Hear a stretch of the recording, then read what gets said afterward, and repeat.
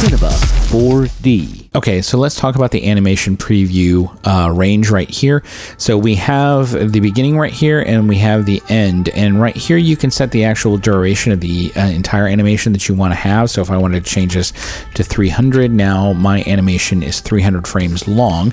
And you can also, actually too, if you want to start the preview range at a specific frame, you can adjust that here by entering that here, and then changing that to right there. So now your preview range is restricted to 25 through 50 frames, and that's what you're seeing right here. And if you ever want to change that back, you can do this. You can either change it here. So let's put 0 frames there, and let's put 180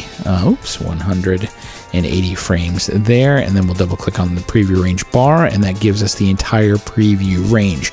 You can also go all the way up here to project settings, and you can change the preview minimum time and preview maximum time right here. So if I change that to 25 there, and then I changed this to 50, now it updates right here in the preview bar.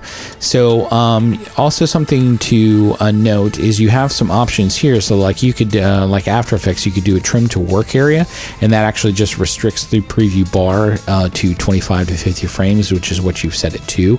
So sometimes you might get caught up here where your preview range is only previewing from 25 to 50, and sometimes you can just simply drag these along right there, and then you've got your full preview range. Hey, thanks for watching this. If you got value out of this quick tip, please hit that thumbs up button and subscribe to the channel. If you have any questions, or if you have any suggestions about something that you'd like me to cover, definitely leave it in the comments below. Thanks again for watching. Bye for now.